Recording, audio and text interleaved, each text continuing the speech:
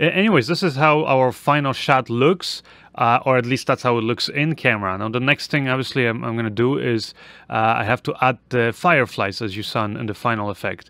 Now, originally, one of the reasons why I picked that location is because there was actually a lot of fireflies there, like real ones.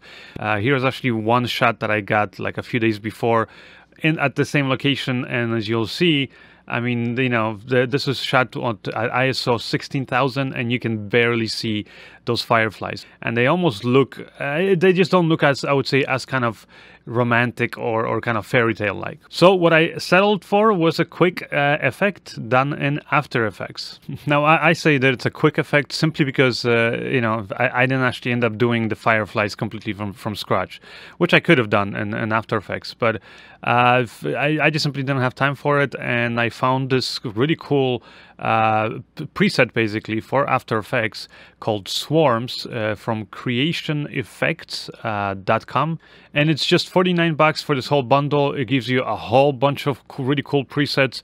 Not just fireflies, but like, all different types of butterflies and other kinds of bugs and mosquitoes and things like that you can very quickly add to your videos. So if you want to have, let's say, this kind of a plague-like scene or just swarm of, like I said, mosquitoes or things like that, it's very fast to do. Like literally for me to set up my scene, it took me around 2 minutes, because you basically just open the preset, you adjust your camera angle, and also how many of these insects you want. So I picked the fireflies. I think I put in around 50 of them, and then you can adjust very quickly using these settings that they have. So you just kind of adjust the sliders here, and you can adjust the way that they move, how fast they're blinking the lights, all that kind of stuff, how erratic their movement is. And you can even do it so that they kind of follow this leader just by animating the position of the leader. So basically that's all I did. Once I had kind of my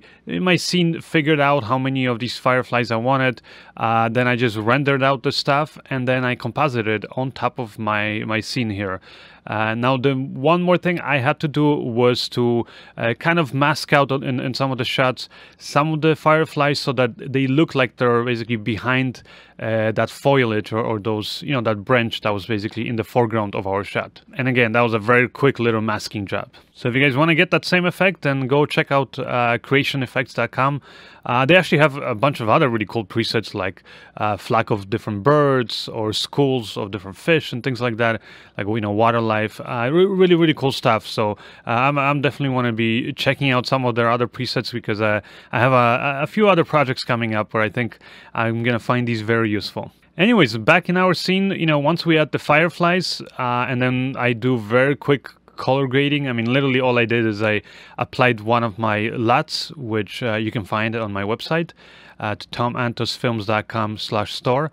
And that's it. This is our finished scene here. And now I did actually end up getting another close-up shot of our actress here, where she's kind of looking around first.